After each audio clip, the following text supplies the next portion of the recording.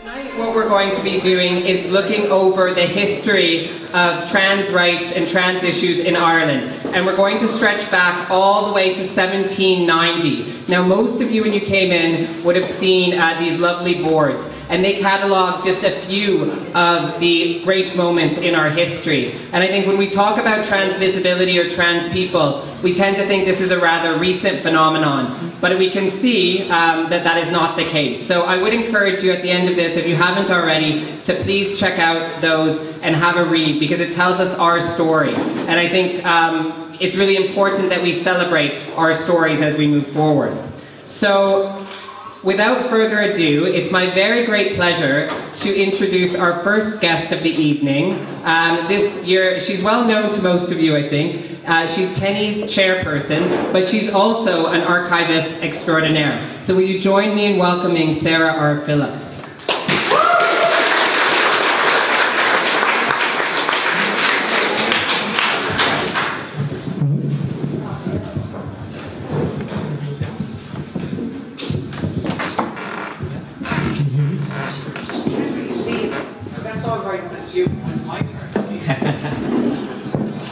Is that better? Can you hear us?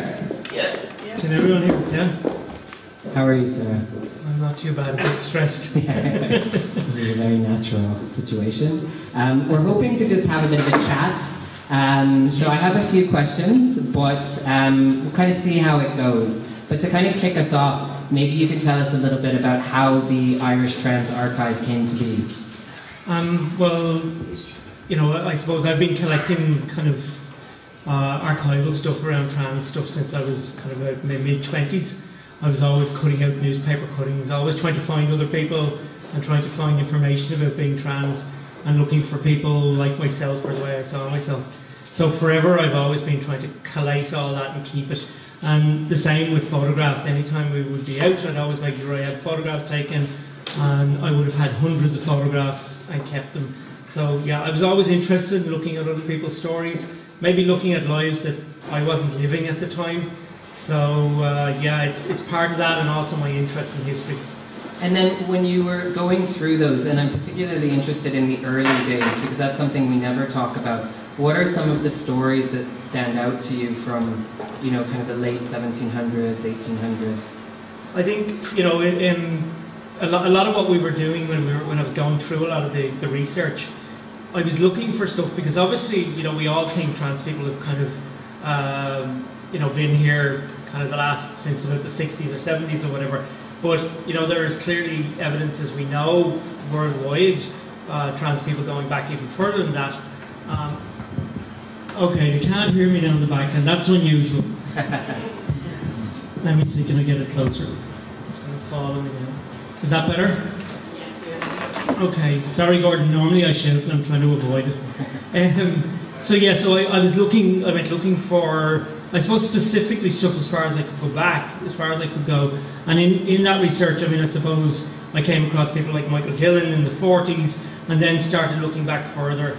I think what really intrigued me was, I suppose, initially to even push it back, was two specific gentlemen, Albert Cashier and Edward de Lacy Evans. You know, when you go looking for those two, when you actually, even if you Google them now, everything you find on them, all the information you find on them, are clearly, they're very proud men. You know, and even the photographs that we have today, they're very, very proud men. And yet, as you dig into their stories, then it becomes heartbreaking when people eventually find out that they are trans. But they've clearly lived a long life, you know, in their preferred gender. You know, and I suppose and then again, of course, being female, you know, I was looking for similar, where are the females, because obviously I was coming across quite a lot of males, which is kind of unusual, but the evidence was there around the men, but there didn't seem to be that much. And, you know, while, you know, there is evidence around things like, you know, the gay clubs, which were known as molly houses and that in the 1800s, you know, about kind of trans women or even gay men pretending to be women, whichever. There was no clear evidence of any individual you could talk about. And then I stumbled across Eliza Edwards. And I think Eliza Edwards, to me, probably epitomises the whole of this archive. because this young woman was born in Abbey Street in 1790. She transitioned at the age of 12. It appears her parents knew. Her father was a gunsmith in Abbey Street, but her mother put her on the stage very early at around the age of 12, 13. And it was, you know, it's quite an interesting kind of story, because at those ages of 15, 16, there's a lot of reviews of her work, and she's constantly being told, you know, you're constantly being reviewed as a brilliant singer, as a brilliant actress, until then some young man comes from Drogheda and kind of steals her thunder, you know, but it appears she's the star of the Dublin stage for quite a long time. However, you know, like everybody, I suppose, you try to make your life better, you try to move on, and you know, in her case, she decided where was the big stage. The big stage was in London, so she moved to London, but she wasn't as successful over there, and you know, she fell in hard times. She eventually ended up in prostitution, you know, basically sometimes selling herself for just a glass of beer or a glass of wine, and it was only until after you know, she died that they actually found out that she was trans, because her body wasn't claimed and it was sent to Guy's Hospital. So I suppose from my point of view, that again we come back to this probably horrific ending, because that was where I came in. That's what I found. What I found was actually the coroner's report, and the coroner's report of the time is quite horrific. You know, the coroner states that she died of a visitation of God. You know, I mean, it's horrific, and also that, you know, that the authorities should dispose of her body, you know, in a means fitting of such a horrible crime. So, having spent like 44 years, well, 32 years of her life, you know, very reasonably successful and reasonably, I suppose, for the best part of that, was happy, because only in the later years she moved to London, that, you know, this was not a nice ending. I am struck by that. I remember watching a video about, it was Albert Cashier, Yes. Something, one of those short videos that people put online, and it is that kind of similar narrative where people were living their lives as who they were and authentically, and then there's sort of this discovery period at the end of their life, perhaps near death or when they become unwell. And as a trans person, it's quite horrific, I think, to kind of see that experience for people. And I wonder, in terms of, you know, where we're sitting now and reflecting on that, like, what do these stories tell us, or what can we kind of take from that? Because obviously history is so important, and yet, you know, there is this real theme of tragedy. Yeah, I think you know, it's not that long ago that these stories were, you know, I suppose, happening as well. I mean, we're not that far away from, you know, the 70s or 80s or whatever, you know, and we've spoken to a number of trans people who have said even back then they were, you know, put through aversion therapy, for instance. You know, so it's not that long ago. It's in our own history. But I do think that, you know, I think it was probably the way society saw people who were different. You know, I mean, obviously they saw people who were gay the same way in some similar situation. But I think being trans back then was actually even more horrific. You know, again, what you mentioned about Albert, you know, Albert Cashier's story is such a wonderful story in lots of ways, because, you know, here he was, a hero of the war, you know, decorated. You know, everybody said he was a very small man, but a very brave man. You know, there's some great stories around what he did. He clearly moved back then after the war, after the American Civil War, you know, into his own little town. He was celebrated as just being a cantankerous old fella, you know, who everybody kind of, the kids stayed away from, but, you know, everybody liked him. He was a gardener and stuff. And even I was struck as well. I know we came across, myself and Fanula, when we were doing some of this, we came across an audio piece, the radio piece that was done by the local radio station back about 10 years ago, when they have actually rebuilt his house, and his house is now a local monument. They've taken down the gravestone and they've put his actual name, Albert Cashier, on the gravestone. But they interviewed a number of years ago a very old woman who would have been a child when Albert was, just before he died, and she was kind of saying, you know, oh, it's funny that you know, everybody just saw him as Albert. Nobody, even when all this news came out, nobody knew that it didn't matter that he was this other person that they thought he was, but that they actually thought he was very much Albert, and that's the way they wanted to keep that memory. That's the way they saw it. But he ended up in a asylum. He ended up being made to wear dresses. He was made to behave like female, and you know, it broke him in the end. And it's a similar story with Edward de Lacy Evans. You know, some of the photographs of him from the asylum is clearly a very broken man. You know, but yet if you look at the photographs we have of him, he's a very proud man. You know, very, very proud man. And you know, it's harrowing. But that story, as you said, has come forward into, you know, even into the 70s, 80s sometimes in some ways. But today, you know, I think we're in a much better place. And also, you were telling me earlier that there is a link to 1916 in the archive. Will you tell us a bit about that? Yeah, we actually haven't put it into what's on presentation here today, but again, we were working through some links that we had come across. And back in 1916, a woman by the name of Eva Gore Booth, who was Countess Markovich's sister, along with her partner Esther Roper and another person called Irene Clyde, who turns out to be a trans woman from Manchester, started a journal in 1916, and that particular journal was fed around the world, 250 copies for nearly 30 years. But the purpose of the journal, it was called Urania, which was a word for kind of other gender, or even for homosexuality, but it was for other gender specifically. And the purpose of the actual journal was actually to gather together stories from around the world of people who were living their lives as the gender opposite to what they were being recognised as in birth. So, and a lot of it was around essays that they had wrote. You know, I was reading something that it by accident came across it. There's a brilliant book by Sonia Tiernan, who used to be a law professor over at UCD, but she's now in Liverpool. She wrote a book about this, about Esther Roper and Esther Roper and Eva Gore Booth.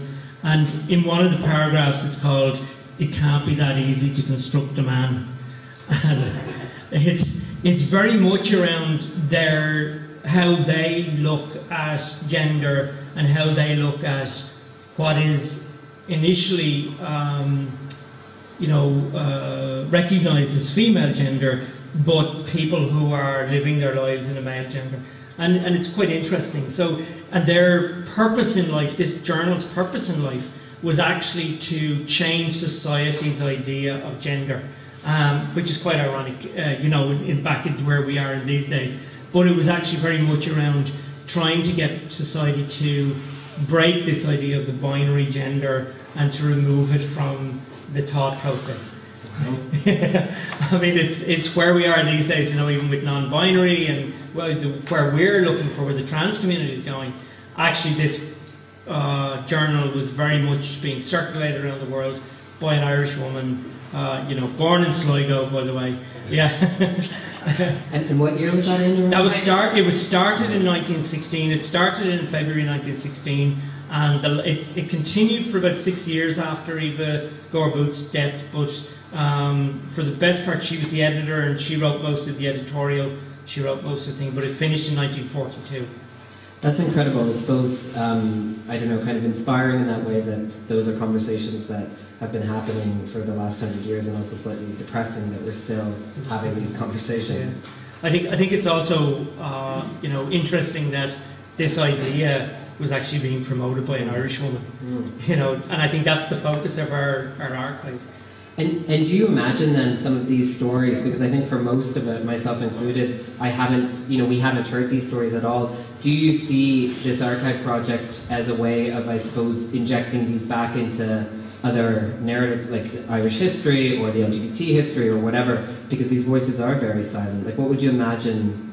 Yeah, I mean, I think one of the things we're trying to do, you know, obviously what we've presented here over the last week, you know, is only a snapshot We've picked kind of, I suppose, to a certain degree, 6 pioneers, but yet there's probably a lot more, and we're quite aware. We all know that kind of the later years, I suppose, within the last 10 years anyway, I suppose the trans narrative will go into Irish history anyway, because it will have to. It'll go into what's happening in the last year or that.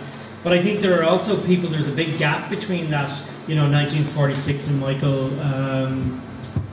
Dillon, and also it's not going to go any closer.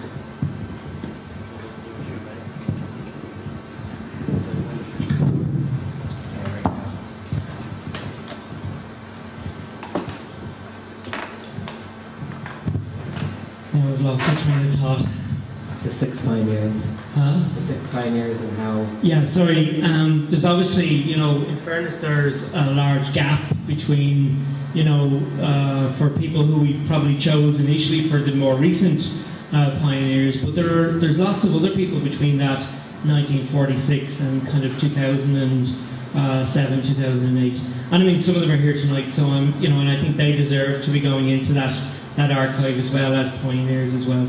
But I think we were just trying to give it a snapshot at this stage. But I do think at some point, once we've kind of brought together that, that kind of full picture, I think maybe, yes, then it needs to go into the national narrative, because trans people for so long were silent, and so long were in the shadows, and so long being treated in a horrible way. So I think in some ways, the wider society needs to hear this narrative, not just that we've all of a sudden appeared in the last 10 years. Definitely. And where do you see the archive going from here? Well, I mean, as I said earlier, we've been working on it for a while now, but we know, we're quite aware that there are huge gaps. We know, and Anne and I would echo kind of Tony Walsh's our conversations within the Queer Archive. There's lots of information out there. There's lots of documents, there's lots of paperwork, there's lots of photographs sitting in people's attics, sometimes people in people's in their presses or what have you, and we'd like to get hold of some of them. We will get copies of them or whatever, and I think what we want to do is eventually get to the point of having a full proper archive exhibition that in maybe in some exhibition centre or whatever, because I think that story is much broader than just what we've presented here today. There's great stories going back to the 60s and 70s and 80s, which again, as I say, we've presented little bits of here. I think, even within the social scene in the 90s and in the early 2000s, there's some really great stories there, some great characters, some great people. So I think what we're looking for, this is very much the launch of the archive. So, I'm putting that call out to you all out there and everybody else. If you have something you want to share, some people have already done that. If you want something that you want to share, you want to let us, get hold of. And I think we'll also probably at some point look to try and do some audio archiving. So we'd like to do some interviews with some people who, have a story to tell. So I think it's going to be a longer project. I think maybe, the exhibition is probably going to be nearly, possibly 9 months, a year away. But the hope is to make it a bigger event and bigger. And if anybody is interested, irishtransarchive@gmail.com. Just get in touch and we can get in touch and have a chat and see what we can do. Wonderful. Thank you so much, Sarah. I think that the archive is an absolutely fantastic project, and I think it's going to be something that we'll be adding to for years. So can we get a big round of applause for Sarah? Okay, so we have a very quick musical interlude. Can I please have Holly Cooper come up, who's going to perform an original composition from her latest CD. The song is called Hello, but it is her Hello. And the CD is called Roller Coaster Historian. Can we give Holly a round of applause?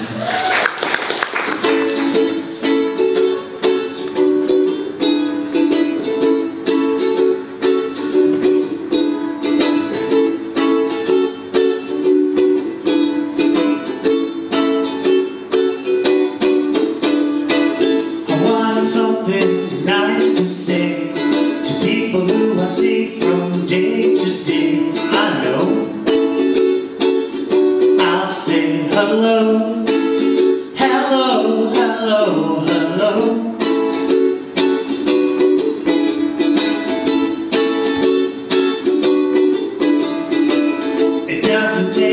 much energy, but just to try it and you will see. Hello, hello, hello, hello. It's a conversation starter, there's no denying that. You can say it to anyone, and they might even say it back to you someday. Hello, hello, hello.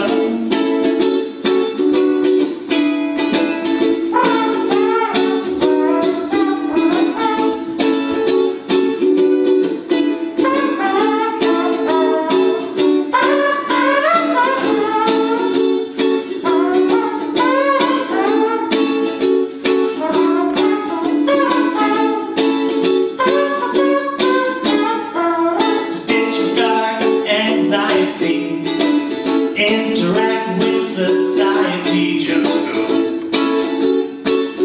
and say hello, hello, hello, hello, hello, hello, hello, hello, hello, hello. Thank you. Welcome back, everyone, and without further ado, I'd like to welcome onto the stage Claire Farrell and Danny O'Connor, who are going to talk to us a little bit about the more recent trans history. Can I get a round of applause for Claire and Danny?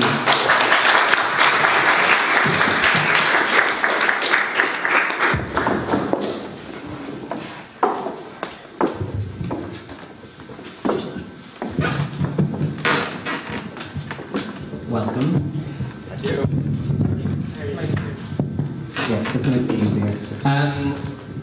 So Sarah was talking to us a little bit about the last 230 years, stretching back to the end of the 17th century. What do you remember about me, Claire? Yeah. Ooh. The last 230 years. Ignore them, the hecklers.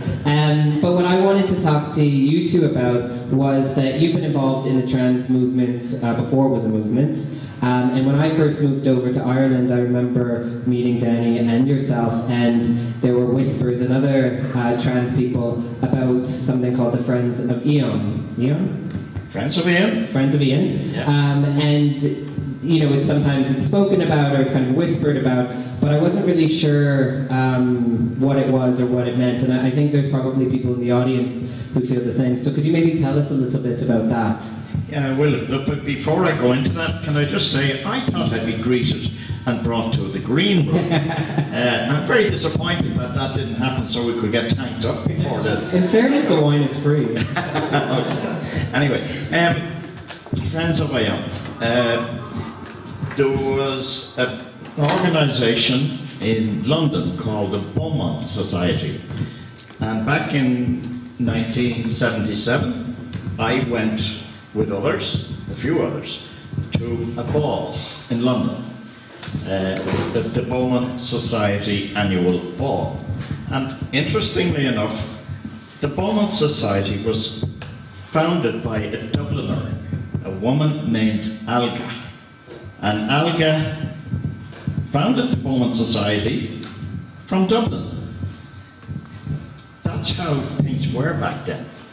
We weren't visible, and we didn't want to be visible by and large because we were very nervous. Anyway, in 1978 I went to another ball in London and came back, and two of us wondered, what are we going to do from now till this time next year? So you met another Irish person at the ball in London? I had known that same person in Dublin. And there was a magazine around called In Dublin. And we got ourselves a copy of the In Dublin. We went to a famous gay pub called Berkeley Duns, which is more or less where the break for the border is now. And we wondered how we could organise ourselves that we could do something between now and the ball next year. And we noticed an ad that indicated lesbians were meeting in a place called the Parliament Inn. And the Parliament Inn is where the Turk's Head is right now. So we thought, well, the owner of that must be liberal enough. So off we went to the Parliament Inn, and we met the owner, explained that we represented an organisation of trans people.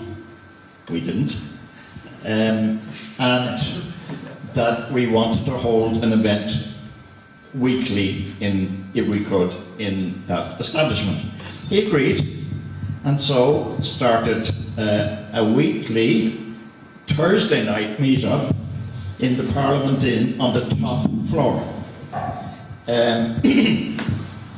We advertised in Dublin, and in fact the ad is outside, and it finishes with, "Come dressed if you like." In those days, we didn't have a mixture of genders. We were, I suppose you could say, exclusively transvestites or transgender women. So that's how Friends of Aeon commenced. And Aeon is actually the first name of Chevalier d'Aeon de Beaumont, who was a French, who was in the French court of Louis XV, I think. So that was the beginning of Friends of Aeon. That's an incredible, it's an incredible story in terms of how people found each other. And I remember talking to you, Danny, about first meeting Claire. And because I suppose from my generation and under, we grew up with the internet, we grew up with a lot more trans visibility. But can you talk a little bit more about those early days and how you found each other? Yeah, well, I saw a small article that's outside in the back of the Sunday Independent, and it was plucked from in Dublin because the columnist thought it was funny. It said it picked out that there was an ad for a disco for transvestites, which finishes up, "Come dressed if you like," as Claire said. And of course, when I saw that, you know, I knew exactly what it was. And my next problem was getting in Dublin, because I was living in Wexford, and it didn't sell in Dublin in Wexford. But eventually I found it and got the number to ring, and met Claire. And that was late 1978, and in 1979 I came up to Dublin and made my way to the Parliament Inn. And what was, I suppose, I mean, you know that I've only lived in Ireland for the last 5 or 6 years. I think there's probably lots of people here who weren't perhaps of age in the 70s or 80s. Could you tell us a little bit about what Ireland was like for trans people at that time? Well, you didn't put your head above the parapet. Well, most of us did. There were one or two. There was a trans woman who appeared on the Late Late Show in around 1978 or 79. The same person was a member of Friends of Aeon, and lived near me at the time, and I used to give her a lift home, and we'd get stuck in traffic on Dame Street, and she'd call over somebody that she knew. The two of us were dressed and have a chat, and you know, I'd keep my head down, you know. But you know, apart from that person, there was very few around that would be prepared to, you know, to admit to anybody.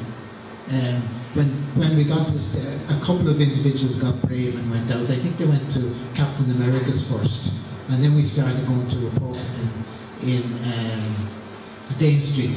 It was a gay pub called the Viking, probably the second gay pub in Dublin.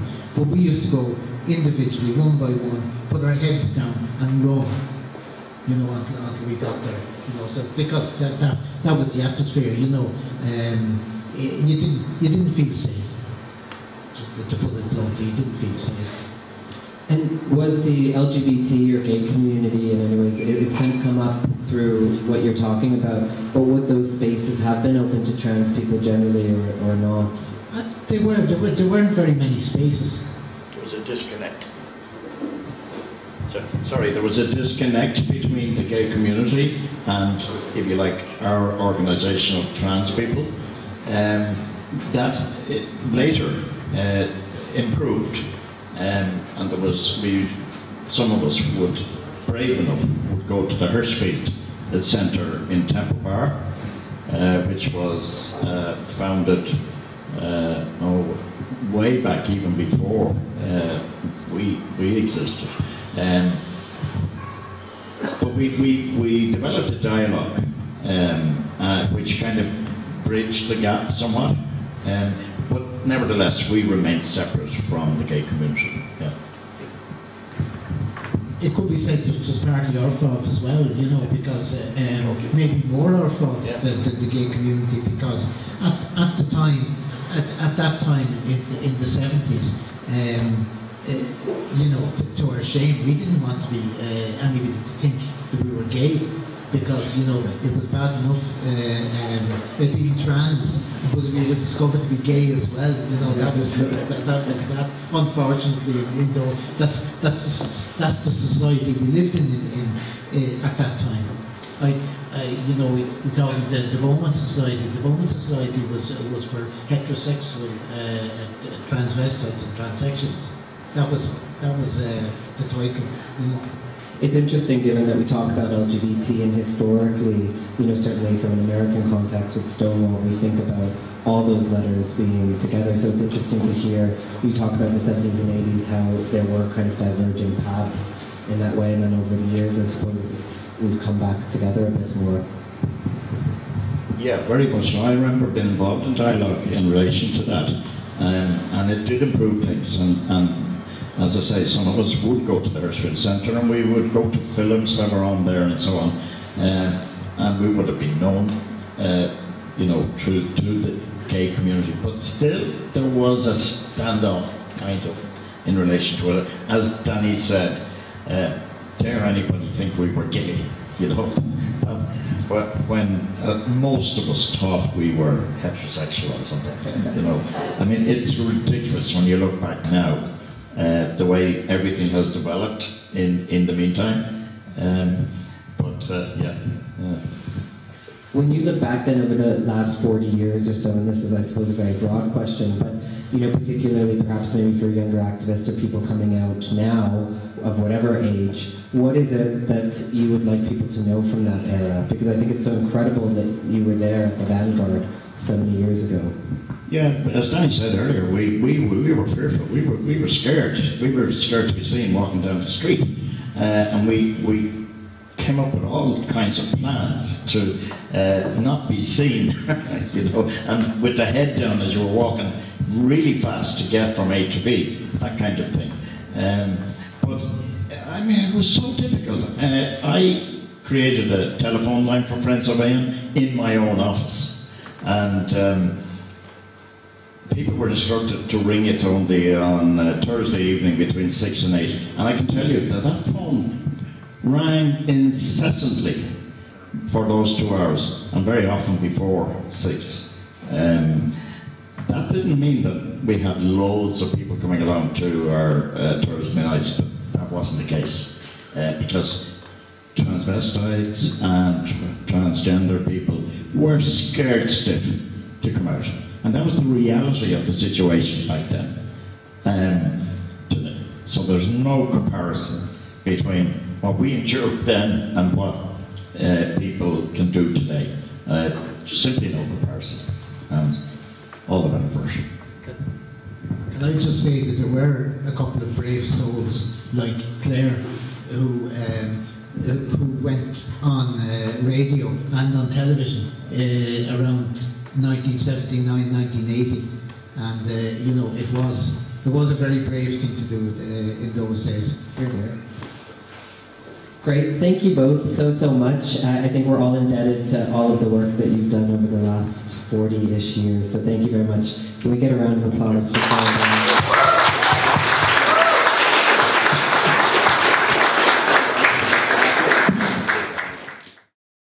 Maybe you could start us off by telling us a little bit about how what the Gemini Club is. I imagine most people know, but maybe... I think most people probably know. Most. It started out purely as a business venture by a Dublin couple, as a cross-dressing service. It would be for the guys to come in, dress. We would supply the makeup, the wigs, the clothes, the shoes, the whole lot. And then they could just stay there and relax. And that was in daytime from 12 to 6. But then when a lot of people started coming in, they didn't want to go home. So we started having maybe a later evening, later night, and then that developed into a social night once a week. And then that developed into that to going out for meals, going to bars, going to Manchester, London, Gran Canaria. And that was over a couple of years now, because at that time a lot of them would be terrified to go anywhere, so we went out as a group. And Gemini was a safe, secure, discreet place for them to come and dress and, I suppose, stay hidden. And has Gemini always been in the same place then? Yeah. For that full 20 years? Yeah. Well, because I was struck by what Danny and Claire said just around that visibility of being so fearful, and I think the Gemini Club played a really special part in that, to give people a space when there hadn't been a space before. I suppose when you reflect back to the kind of mid-90s, like, what people were coming, they were getting dressing services, they were getting support and all of that.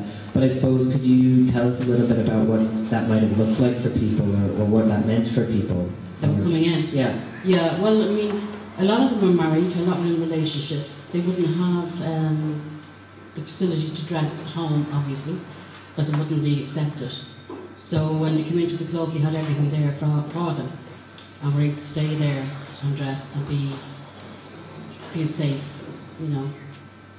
And would you make a distinction, because I know at TENI we use the word trans or transgender as an umbrella term, and we use it to include all kinds of identities, and language over the last, say, 20 or 30 years has changed. But who were the people coming to the Gemini Club? Was it the transvestites, trans, like what? Well, we called them trannies. Yeah. Trannies was the word that we used because it was a fun word. Yeah. But mostly trannies, yeah. There were some TS is okay, but we'd have to dig deeper into that to find out. But most of them were trannies, yeah. Okay. And Marianne, I wonder if you could tell us a little bit about your experience, because you came out in the 90s, I believe, and is that true? Sorry, yeah. And 1990 I came out. 1990? Yeah, I joined the Friends of Ian that time. And I'd actually just left my home, like, you know, I moved out on my own. And I'd read an article back in 1987 or something, 88, in the Sunday Tribune, about the Friends of Ian.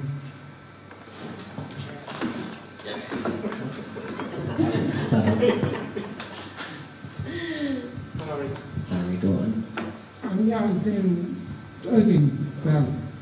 partly dressing since I was a child, like, you know. And so the Friends of Ian, you know, they seem like a good idea to me, other people that, you know, whatever such. So, as I say, I left home in 1990 and went out there to flat my own. And I made contact with the Friends of Ian. They used to have an interview night in the Parliament Deal. I think it was once at the end of every month or something. So I went down for the interview, and I was interviewed by Mary Agnew, because she was the president at the time. So she thought it was a little cool. And what would the interview consist of? Just crap, really. You know, you just go over and if you like the look of you, what you would like, you know. Okay. And anyway, Mary said to me, yeah, okay. Yeah. So sorry, you had to be interviewed before you could tell it? You had to be. Well, that was the general. A lot of people just seemed to get in, whether they were interviewed or not. I had to be interviewed. Okay. So anyway. Make sure you were trying. Mary said to me, okay, you ring up the number. I don't know if she gave me the number, it was in Dublin. She had a copy of it in Dublin in front of her, but it was a few years old. Anyway, the next, I rang the number, you know, and I said I'd have the interview. But the person that then the woman said, oh, she was very scared about bringing me down now. So I ended up having to go back to the parliament for another interview. I was interviewed I met Danny at the time. So Danny interviewed you? Well, Danny more or less said, yeah, Danny interviewed me in about 10 minutes. And I said, I'd been there and met him early the week and rang up and, you know, and Danny more or less said, oh yeah, okay. Danny was getting back into the scene at the time anyway. But I think she had to leave, but she had to lay off dressing for the man. But anyway, we went back up, went to his house up in Haysbury Street. And actually, I was living, I moved into a flat in Hampton Street, so it was very handy for me. But anyway, I rang the bell. I was downstairs in the basement of the house. I rang the bell. I don't know, it was like a hole in the wall. It was a hole in the wall. Yeah. And the TV, the hot the door, it was so an elderly person, you know, and says, oh, yeah, and it was, that was great. That's when, you know, with no clothes, and the friends of the inmates were going no clothes, you know. So they didn't know that, you know. But so after a couple of weeks, I had enough clothes to go out to work. We used to go down to Parliament Inn. Then when the Parliament Inn closed, you know, somebody used to wear Hooray Henrys. And I think that was in Parish Court. So then I joined the group in, I think it was June or July. And within October, they'd organised a trip over to Manchester. So the Manchester Concord group was celebrating, I think, 20 years or something of their existence or whatever. So we went over to that. And it was great getting out, you know, going out shopping. It's on family, one very female. It's great just passing as well, you know. Nobody's big, you know, you just sort of blend in, you know. But anyway, what can I say? After that, things went on with that, you know. We used to start go on trips, and, you know. So, we don't have any real, it was a lot easier for us to say people who care and Danny, you know. And others would have laid the groundwork for sort of rescues, you know. But I came out in 1990, you say, but like 1993, you know, they got rid of stupid laws against homosexuality and all that. And so things started going a lot more, I think, liberal in the country, you know. And just sort of rolled on from there, really.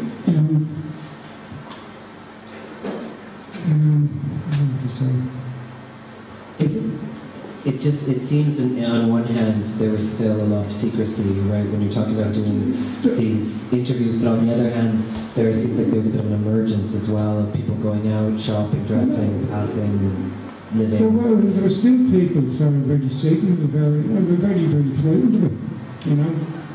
And there were a lot of people that had problems with, you know, the married people and the wives that found out about it, and it didn't work out. You know, for a lot of things, like it was, a lot of them went off the scene over it, like, you know. And there was a lot of people who used to just pass through the Pennsylvania transvestite scene in general, like, you know. A lot of people would come on the scene and be very, very active on the scene for a few years, and then suddenly, boom, it just disappeared, you know. And somebody might say, oh, I met so-and-so, so-and-so, and you say, well, what are you doing now? No, it just stops, and, you know. And do you ever come across them now, this many years? You still do, yeah. Like a lot of them, for a lot of them, it's like a phase to go through. you know, it was something they want to just say they want to get it out of their system or something, and they enjoy it. They come on to say for a few years and they have a great time, and they do everything that, you know, the transgender, the TV can do, like, you know, go on trains, dress as women, go on car ferries, you know, they've been here doing that, bought the t-shirt to the thing. And so, yeah. And then, Natalie, in terms of, I suppose, the last 20 years, and you think back to, say, mid-90s, in your opinion, or kind of through your experience, what do you think have been the most dramatic changes in terms of the trans community in that time? Or what have you seen? Well, they come out more naturally, you know, they don't have to hide. I mean, they can go into town, they can go into bars, restaurants, they don't have to go into a dressing service and dress there. You know, they can actually go out and be accepted. A lot of their families accept them now, whereas years ago they couldn't tell their families. They couldn't tell, you know, their wives or their partners or mothers, fathers. Nowadays they can. It seems to me, correct me if I'm wrong, that the Gemini Club then probably played that role for a lot of people in a way that things have changed in the last while, in the sense that playing that supportive family essentially to a lot of people if they had nowhere else to go. Yeah. I mean, I had I think about twice, 3 times during the years, I had a couple come in with their child. Now this is going back 18 years ago. Wow. I had a phone call from a couple and they said their son wanted to dress and liked to dress, and they were terrified, like what was the problem? And I said, there's no problem. You know, that's natural for that person. So they came in with it and they let him get dressed in the club, and we went through the whole thing, what it meant, what it didn't mean, and they were delighted and they left. I never heard anything back. So I don't know what happened. But the mother and father were thrilled that they were able to understand or try to understand what was going on with the son. Which is just really incredible. That, I guess, maybe counter to some of the things that Claire and Danny were talking about, where it seemed unimaginable that you would have a situation. And I know now, in 2016, we're having more and more families who are embracing their children as well. And, you know, it's seen as part of human diversity, or we're moving towards that phase of it's seen as part of human diversity as opposed to something that needs to be hidden away. Thank God. I mean, we had, like, North Frederick Street is in the main street. So we used to go through the main hall door on the street. Now we're in the basement, so we used to go to the main hall door, and people said, no, we can't do that, we can't do that. Somebody might see me on a bus, somebody might be driving past. So we had to close the main door and let them come in through the basement.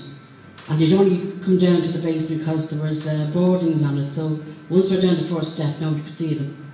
And they'd belt down the stairs, back on the door, open the door, let us in. Terrified, absolutely terrified. No, it's not like that anymore. Most people. Most people. Yeah. That's brilliant. Thank you both so much for speaking to us. And can we get a big round of applause for Natalie?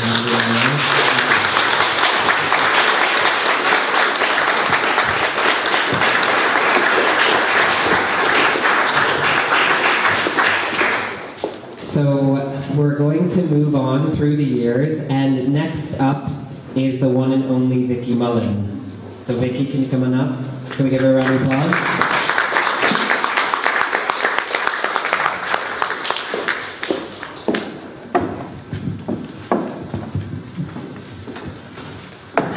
Vicky gets to be on her own. Of course. So I'm doing the Middle Ages. Sarah did the ancient history, and it's moving down, you know. You're getting to the young people now. That's it. That's it. I suppose, just thinking about that, so we've gone through many decades, we're flying through them, but you were there right from the beginning of TENI, and TENI, for those of you who don't know, I assume you all do, is Transgender Equality Network Ireland, and we were born in 2006, although this is up for some debates, but I wonder if you could tell us a little bit about those years. But can I go back to the 80s first? Definitely. Just briefly. Because I had a brief flirtation with the friends of Eon, and they were talking about interviews, and this is what reminded me, because I'd have been about 19, maybe 20, when I first joined that, and I had to do something like 2 interviews to get in, and then another interview to meet the only person I really wanted to was Claire. I met Claire, because we were the only TSs at the time. Everybody else was TV, transvestite. We were transsexual. Such much more interesting. But I found, and there's a big debate now about the Eighth Amendment.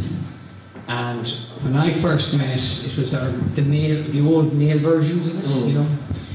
And we met inside the Shelburne Hotel, petrified that anyone would see us. And what year is this? This would have been around 1983, and it was around that mostly I met Claire. And because I was aspiring to transition, and I'd never met another transsexual before, as we were then called. And but while we were outside, there was this big crew of pro-lifers shouting to bring in the Eighth Amendment. So to see how far we've come, and yet the country is still going on about the same thing. 35 years. Yeah, not far enough. Anyway, back to 2000. So then how did you, so if that was sort of your first foray into trans issues or trans identity in, say, the early 80s, how did you end up back into it in the 2000s? Well, see, I did transition in 84 to 85 for a while. It didn't work out. I tried to be what I imagined was the perfect woman, and that included being shy and demure and quiet. And I wouldn't be known as particularly quiet. So it didn't work out. It took me a while to figure out why it didn't work out. So I went back to make my family happy, and then I went straight for about 24 years or something like that. 1985 to, yeah, almost 20 years. And then 2004 I cracked and I started going out on my own, but I couldn't find a community. There was no trans community that I could find back then. It took me nearly a year, and then the Dublin support group was set up by Jill Dalton. And on the first night I met Sarah. I think the second night Philippa attended, and Deanna was there the first night. I'm not sure if anyone else here was there the first night, but anyway. And ironically, I went in the hope I'd meet somebody who'd tell me how to hold it together, because I didn't want to transition. I wanted to stay married. So the support group certainly saved my life. And there was a few of us, Sarah at the time, and Philippa. We wanted to put something back in. So TENI kind of grew out of that. TENI was an organisation that had one kind of renegade member down in Cork, and it was an organisation, and we were determined we wouldn't have splits. So we decided we'd join that organisation. But that organisation was one person. But why did you feel the need to split off from the support group? Well, we wanted to, and that would have been Sarah's impact. We didn't want to have the support group politicised. The support group was there for support and should be about nothing else. And we're proud we've kept that to this day. The support group is independent. It's there purely for that one purpose. And that really was one of the main reasons, well, personally, that I got involved with founding TENI, was to make sure that that would survive in Dublin, and we'd hoped extend it down the country, which we successfully did. And then there was the rights issue, and for me there was the education issue as well, in that if society got educated, maybe they wouldn't be so hard on us, and more particularly in my case on my kids. I want to see a more open society. We've had success beyond our dreams. Certainly still the ethos of TENI now as well. Education is, yeah. Yeah, it's a key part, because that's what makes life easy. So that was late 2000. There was an infamous trip to Vienna, and that was for the first TGEU meeting. And which is Transgender Europe. Yes, and I think myself and Philippa were very serious about the politics, and some others were not so serious at the time. Look at her now. Look at her now, yeah. So out of that then definitely grew TENI, because, you know, we came back with the bit between our teeth. And I was about to transition. It was coming up with all that hassle was going on in my life. And like I would have transitioned around the beginning of May 2006. But we'd had the first TENI meeting, official meeting, was down in, I think, Horse and Jockey. We met halfway between Cork and Dublin. There was 5 of us. Jill Dalton, who'd set up the support group, myself, Linda Sheridan, Karina Burns was there as well. think that was it. There's actually a poster up there that commemorates that particular moment, right? So we can have But very quickly now, Philippa came on the next week. I think Jack came on. Deanna, you were there from very early enough on. So there was a gang of us, and we all got together. And what was your vision for TENI? I know you were talking a little bit about education, but what did you imagine it was going to look like at that time? Well, I don't know. We in our first full year, we had a few problems with a certain individual that held us up for a few months. But once we got running towards the end of 06 and early 07, we got started on maybe education. I think was number one, because the support group was looking after itself, and we didn't want to get too involved. Under TENI, though, we did get a support group set up in Cork as well, very quickly. I'd say that was end of 06, early 07. And then we turned our attention to the education issue. And at the time, the first port of call we felt for any trans person was the GP. And most GPs knew nothing about us. They didn't know where to go, they didn't know what to do with it, nothing. So we produced a leaflet to be sent to all GPs, and the Equality Authority very kindly gave us, I remember, 10,000 euros to bring in this project. Now that was TENI's sole budget in 2007. So we got we got these leaflets printed out and sent by post to every single GP in the country. But we managed to have about £4,000 left over, so I managed to persuade the Equality Authority that we could spend that. We had a weekend away in early January 08, and that was fantastic. That brought about, I think, 40 or 50. Yeah. Mullingar, was it? It's down in Dungar. Dungar. Yeah. And like the one individual I remember, a trans woman, had never actually been dressed as herself until that weekend. And she was in her mid-50s, but she'd never been out anywhere other than her own flat where she would have been able to dress as herself. And that was very touching, you know, and that was only in 2008. You know, it is amazing. 8 years ago. So, but TENI just took off then, but then we were fighting for money, and we got that thankfully from Atlantic Philanthropies. And then I stepped back for reasons we won't go into for 2 or 3 years. And TENI is now where it is. And now you're back. And I'm back. And Camille, what was the proudest moment, I suppose, of those early days for you? And just to say, actually, there's a copy, I think, of the GP letter out there in the kind of in that corner. Well, no, that was nice, but I do remember being particularly touched down in Dungarvan by the fact that that lady was able to dress as herself. That would have been, for me, one of the biggest moments of those early days. After that, well, we had quite a few. The visit to the President's for tea, that was quite nice. To feel we'd arrived. As to where we'd come from the day in the Shelburne, where we were literally hiding. Like, I remember Claire and I worried as to how we'd say we'd know each other if anybody asked us. Like, who'd ask us? I don't know. But your fear was at that level. And you know, you had to, you know, what was your reason for sitting with this person? And to go from that to being given tea by the President of Ireland in our salute throne, that was phenomenal. It's incredible how, you know, we've heard kind of that, it's kind of a slow process of kind of slow burn, and then fairly quickly that momentum has built. But now, this week, and I am very proud, we've Transfusion this week. Look at the community we have now. Like, it's phenomenal. I remember there was one particular meeting, almost the entire trans community that was active back then met in my sitting room out in Tala. That wouldn't happen now, which is great. You know? And now we have hundreds of people coming through the doors for Transfusion. It's absolutely fantastic. I don't know most of them. Isn't that great for them? So, yeah, but it's been a great journey. But I think we've, to many respects, the old TSs, right? The originals.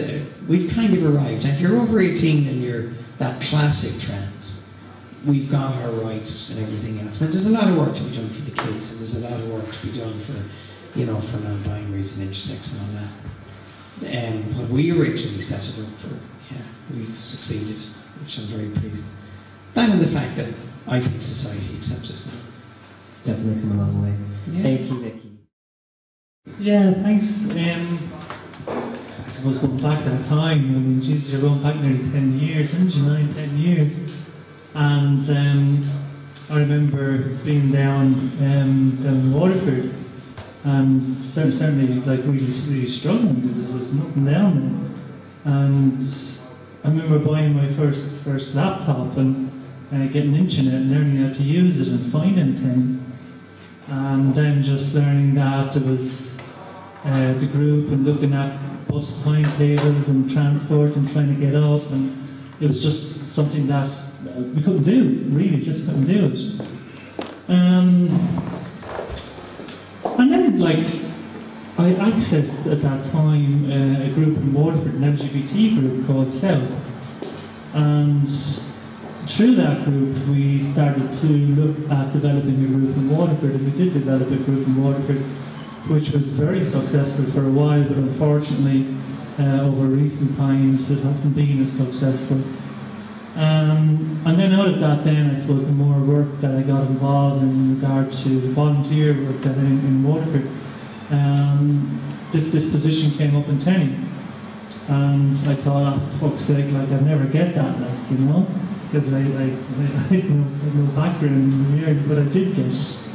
And for the last 6.5 years then, I've been privileged to work in the position with so many wonderful people and so many wonderful families, and really, working with the Limerick group, the Cork group, the Waterford group, the Galway groups, and really, I think, really the group that really stood out for me, and I think it's a group that has made such a change in Ireland, and that's Transparency, and that's the family support group. Because going back that time, I just heard so much this evening, going back into people's experiences, whether it's 100 years or 200 years, or whether it's 5 years or 10 years, and the fear and the secrecy that was so much surrounded in it.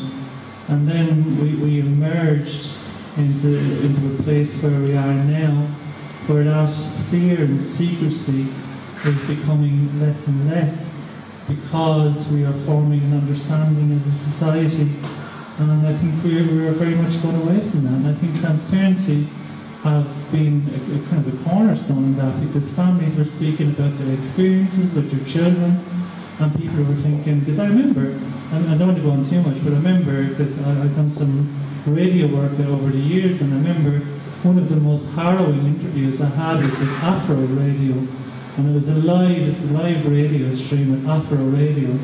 And one of the questions they asked me, do I rub my nipples? This was on live radio that was streamed. And I was threatening to walk out of it, but I said, excuse me, I said, this is a bit insulting. I said, I said, that there's families in this situation that could be listening to this. And he said, there's families in this situation, you just didn't have an understanding. And again, it goes back to an understanding. You didn't have an understanding. And when we explained about the understanding, he got it actually, and he offered me a place on the radio station, which I obviously didn't take, but at the same time, it's like, people come on different parts, and people have a different understanding of different differences. And I think really that's what we strove to do over the last 6.5 years, to build the groups. And I think that was cornerstone for me. And then Vanessa, so you're actually the longest, I'm trying to figure out the way to say this, longest TENI employee. I wanted to say the oldest, but you know what I mean. Longest probably the oldest as well. Yeah. And in that time, and you mentioned that in terms of visibility, and I'm struck by the strand again of this invisibility, and in the last few years we've seen an increase of visibility of trans experiences. Of course, visibility in and of itself doesn't mean change. That can actually make people more vulnerable or more on display or whatever. But I wonder if you could say a little bit about your experience in those last 6.5 years, about how things are changing or what that has actually looked like. Yeah, could you ask that question again? You kind of asked me about that. That must be it. That's the Canadian, right? It's the wine. Yeah. No, I suppose just about visibility and how things have changed. Like, I remember even a few years ago, do you remember the former chairperson of TENI, Martina Kuipers, was on the cover of the Irish Sun? I know I have. Yeah, and so I guess, we have a connection. Yes. Yeah. So just maybe some reflections on that and how it's changed. Yeah, and I think, and I remember that. I mean, I was only working in TENI, I think, a month at that time, and I got a phone call from Sarah, and I don't know if anyone's remember, we had a chairperson, and the headline on that wonderful paper, that wonderful forum paper called The Daily Sun, ran something completely derogatory about her chairperson.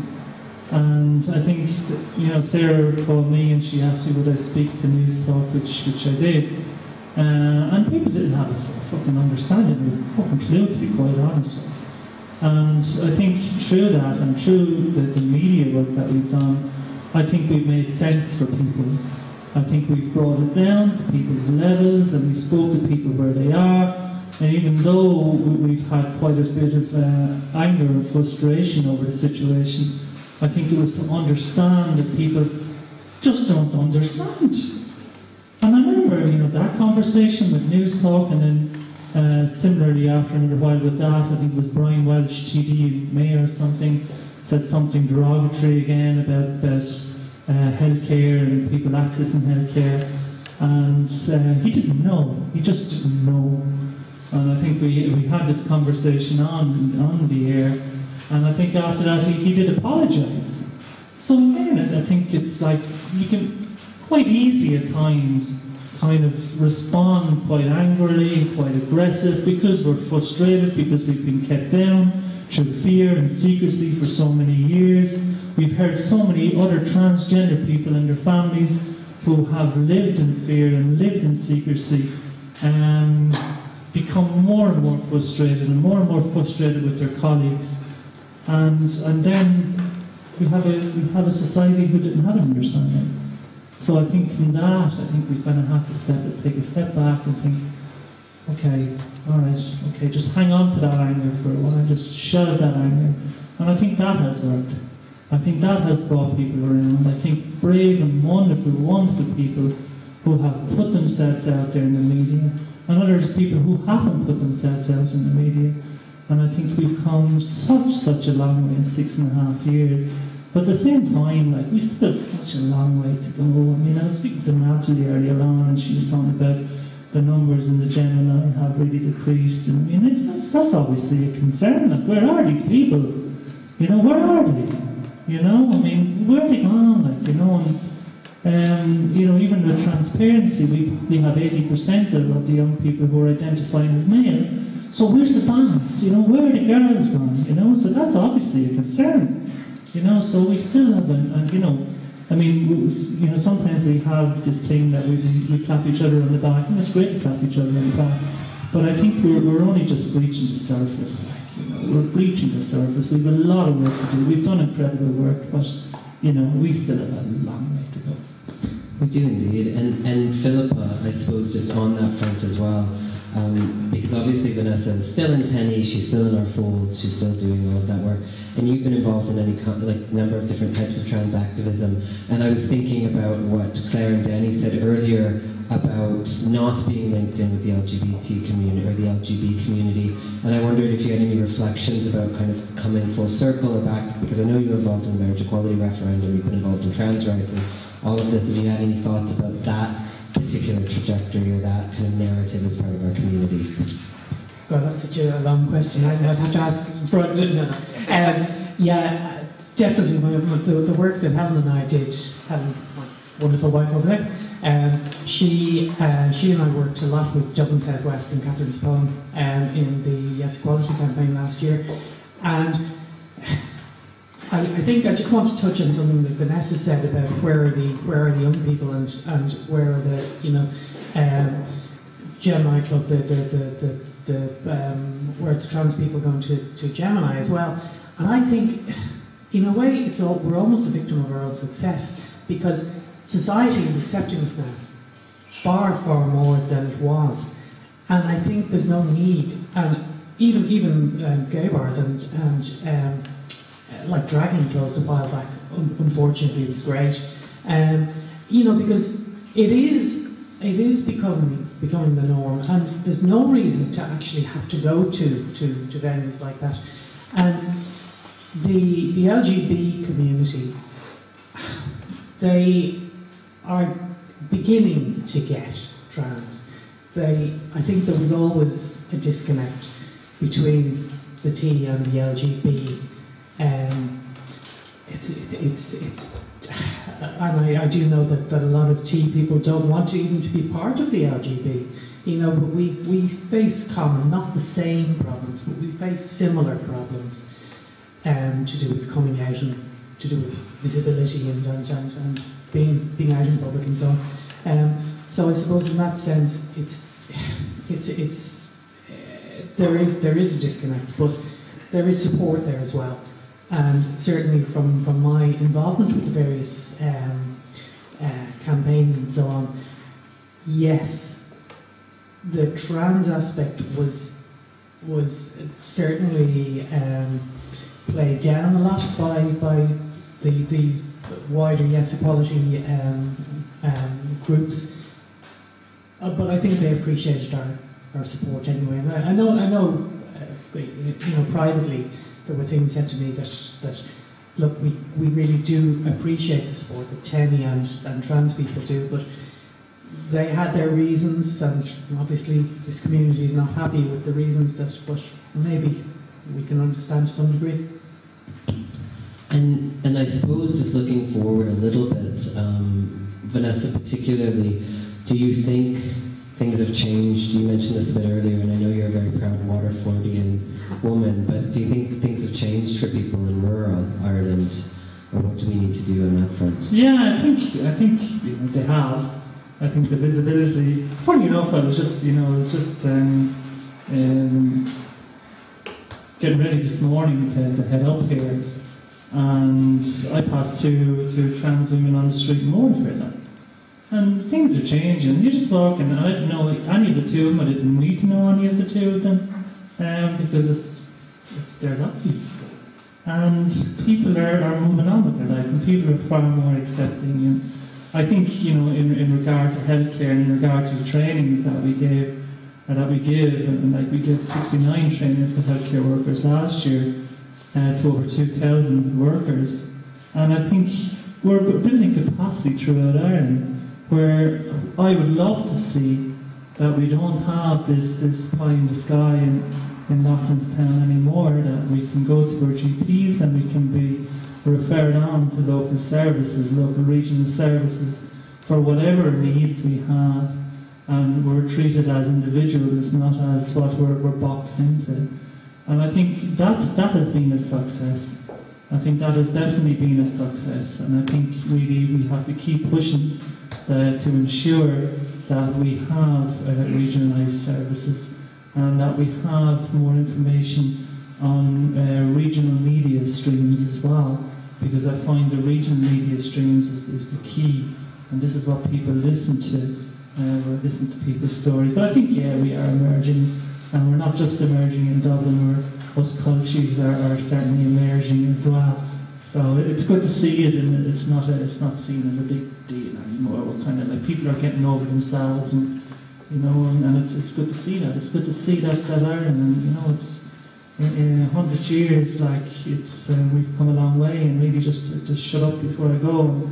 My own son was on something on RT2 about 3 weeks ago, where they spoke about 100 years since the proclamation, and they spoke about social justice, and it was like, yes, you know, there's a difference. There's our next generation, and they're comfortable with themselves, and they have friends who are lesbian, gay, bisexual, transgender, intersex, or queer, and they're comfortable in themselves, and people don't have to go off into different silos, and people just can be part of who they are, perfect in human diversity, and absolutely up to conscience. So all good.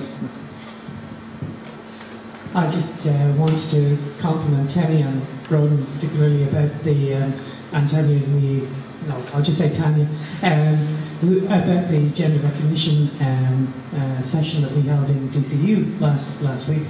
And what struck me there is just what Vanessa said about the young people. God, us oldies were outnumbered by the youth. There were teenagers, early 20s, and trans asterisk is often used as the broad term for defining trans. So it's a diverse community, and that was so evident in DCU last week, and I'm sure you noticed that, Brian. It was wonderful. I suppose the one thing I'd say though at the moment is, yes, things are great. Not perfect, but they are so much better than they were. However, I do feel that there's a balance and or a peak that we could easily reach fairly quickly before the pendulum swings, and it could, with the amount of right-wing hate out there at the moment in the States and in Europe, and even it's showing up in Britain as well during this the Brexit debate. And I just feel that it's so important, so incumbent on the community to keep working and to support TENI and to support local LGBT organisations, because it is a danger that if we don't stop educating and don't stop pushing for rights and acceptance and so on, that in fact the pendulum could swing very much against us again. And I suppose it's a really cautionary note in the sense that rights can always be rolled back. And I think, and not to overstate perhaps tonight, but I do think it's really important that the way we can stand against this is if we're united. And I think a way to be united is to ensure that we have kind of a bond as a community. We're very different, we have different backgrounds and histories, you know, we have different political viewpoints, but certainly we can come together to ensure that our rights for everyone are granted or achieved. And I suppose just to say on that note, and to thank you both for the work that you've done to do that and continue to do, and it's obviously a conversation that's going to keep going, but I do want to thank you both, and can we give them a big round of applause, please?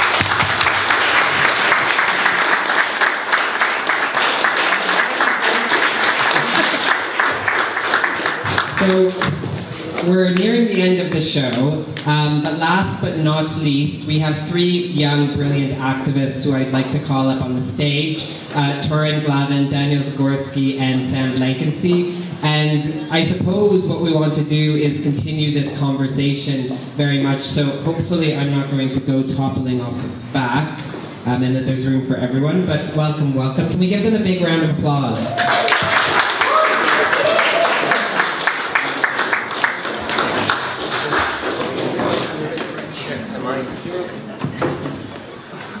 So thank you, the three of you, for being here. I suppose what I really wanted to kind of kick it off with you all was, I guess, a reflection. So you've obviously got a lot of information. I imagine a lot of history that you didn't know before.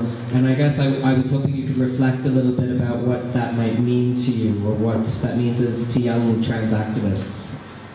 I think the fact that even somebody who's really interested in history, the fact that this is the first time I've actually been able to hear a lot of trans history. It's not exactly easy to find, it's not exactly spoken about a lot. So it's really impactful to actually be able to hear it. And the fact that we've got to a point where we're going, why weren't we counted in? And can we like write that history now? Because we've been forgotten.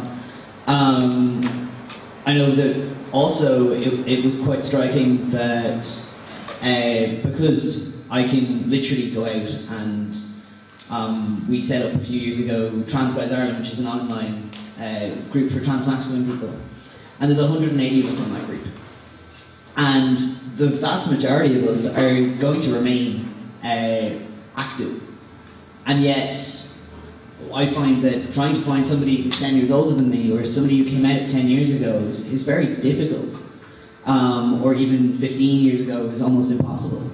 So I think that has changed a lot, and I think that really did strike me tonight, because you know, there are so few trans masculine people that are still visible. It's interesting because if you go back, way back, you see Albert Cashier and you know, people who are identified as male and if their life is male, but you don't hear very many stories, or even tonight we didn't hear any stories of non-binary people really.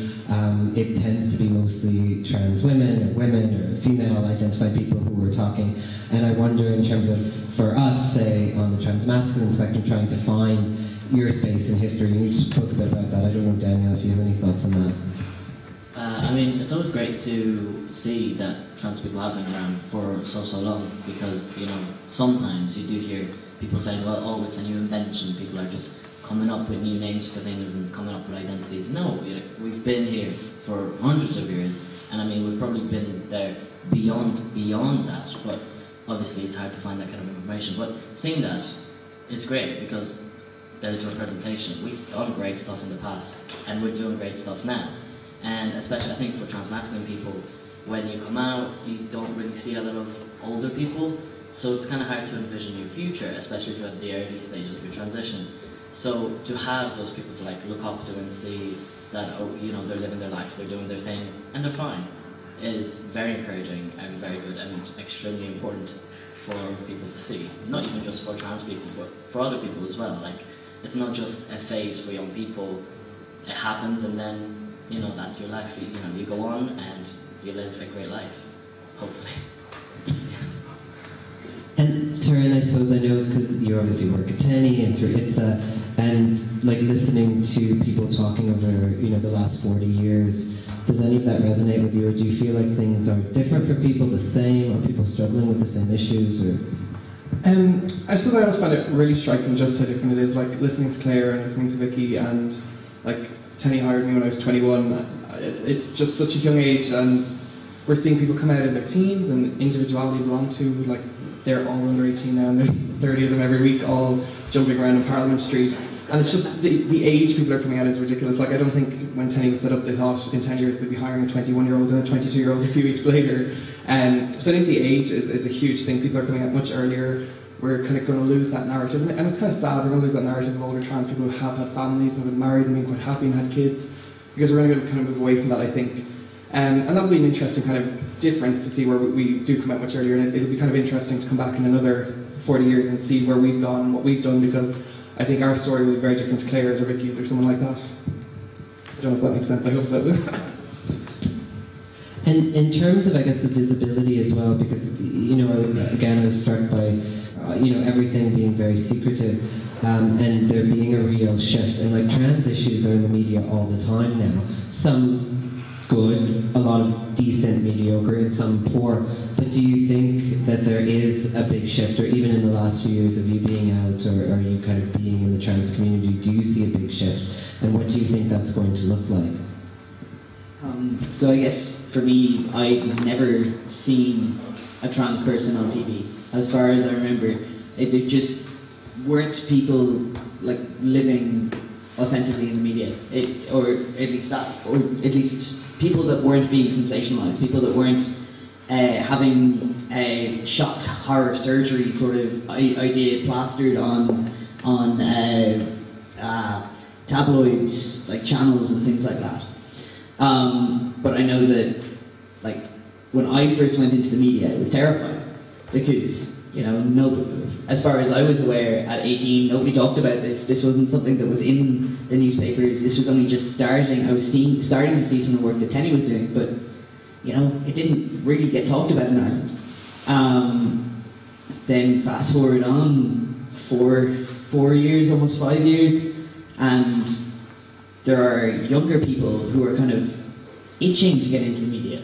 And we're kind of going, okay, so, you know, you're sure about this? And they're like, yeah, of course, like, why wouldn't I go in? And I'm like, this is brilliant. Because, like, everyone says this to me, like, I can't believe you're, like, 22 and have done all this media stuff. I'm like, yeah, but that kid's 16 and they can't wait to get into it.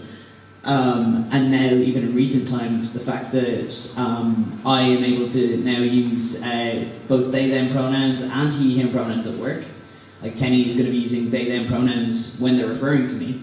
And I'm going to get to start talking about being non-binary in the media. And that's really exciting because I didn't think that I'd be able to be open about that part of my identity. It wasn't something that, even when I started to come out, that I thought that would ever be public because, you know, nobody understood.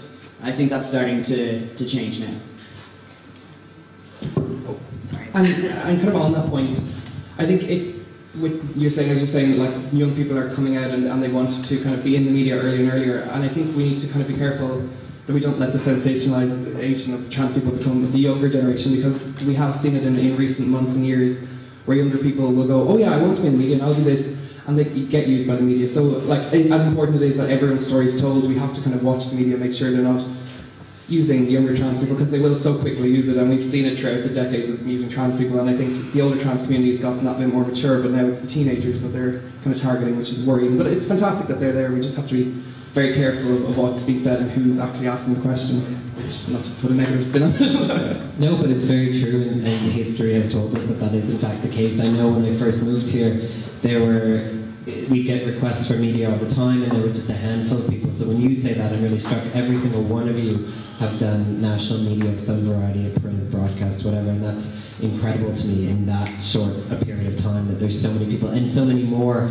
kind of chomping at the bit. I guess, and you kind of touched on this in your bit, Sam, but when we're looking forward, because I think this is really useful to kind of look backwards, but as we're moving forward, like, what are the key emerging issues that you see that you think TENI should work on, or the trans rights movement's going to be dealing with? You spoke a bit about non-binary, but are there other issues that you see that you think, you know, we've had this great run where we've come a long way, but obviously we're not there yet? Yeah, I mean, even just on the subject of media, like you were saying, it does get centralized even nowadays. And I think I got a question from someone once that they even said that it would be great to see like a documentary, like a day in the life of someone trans. Or like, there was a TV show, I think it was in England, and it was like My Transsexual Summer, or something like this.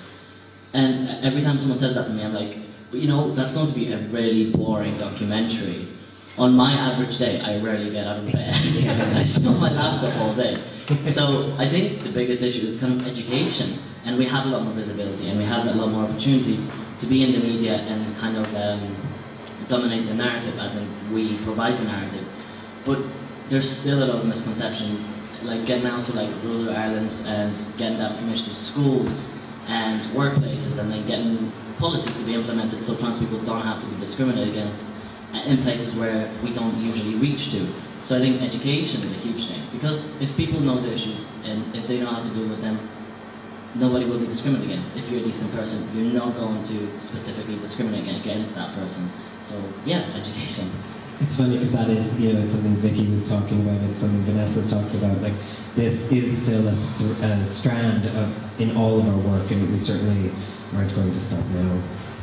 I know that what I'm working on at the moment in TENI is all around mental health, and for me that is something that is more and more becoming apparent that we're going to need to work on now, rather than just I find that it's so easy to find statistics on trans people's mental health, but it's so difficult to find ways that we can start to improve our mental health while the society is still the way it is. And although it's improving, I think that acting and making sure that we have the support mechanisms that need to be in place, and that we have resources on mental health, and that people start getting trained as to how to improve trans mental health. I think that's something that we need to do and need to get done.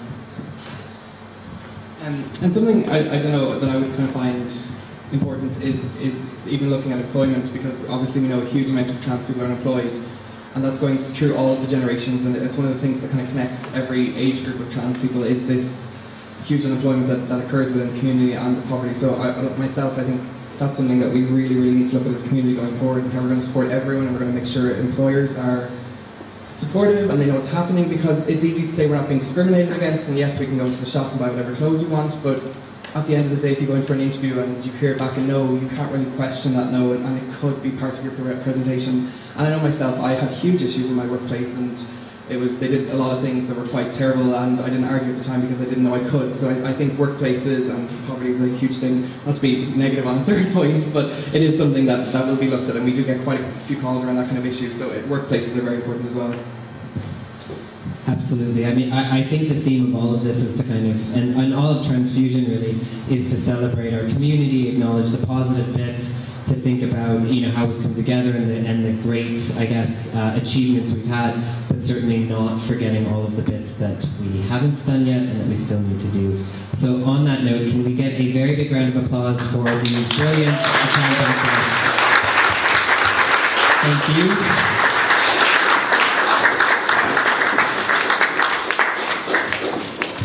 So we've come to the end, and I guess I just wanted to say a few quick words to kind of wrap it up.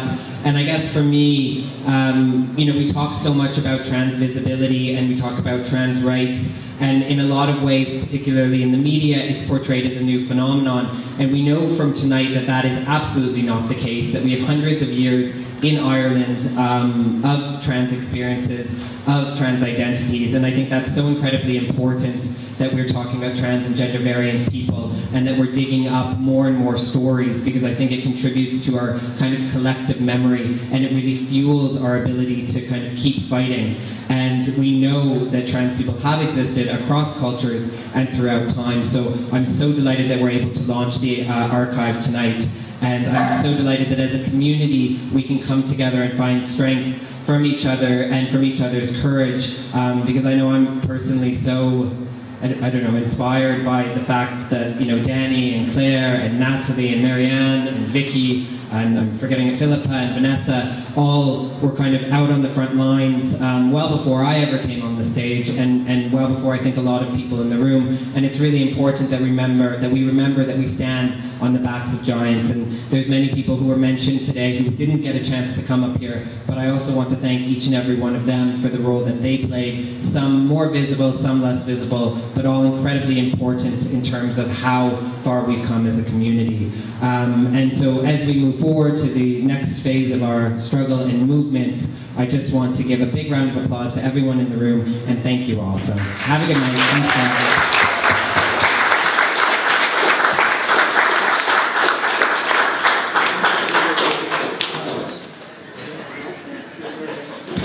Sorry, I'm not quite done. Just to say, to wrap up, and then you're all free to drink a bit of wine, but we still have 3 more events. So, well, I'm cut off. Oh, no. We still have 3 more events as part of Transfusion. Tomorrow at Outhouse, we're going to screen the film Tangerine with the Sex Workers Alliance of Ireland. It's at 7:30. It'd be great if people could come along. We'll have a little bit of a discussion about sex work and trans sex workers. On Saturday, we have the big crowning jewel of Transfusion, which has got to get it out of my head. That's going to be here. We'll have performances, singing, poetry. It's brilliant. It's one of the best nights, our best events that we do in the year, so I would encourage everyone to come out. And then finally we have a picnic on Sunday to kind of debrief and just chill out and have a nice calm time in Phoenix Park, which is at 2 p.m. So there's programs sticking around, but we would encourage you all to come out, and thank you again. Have a great night.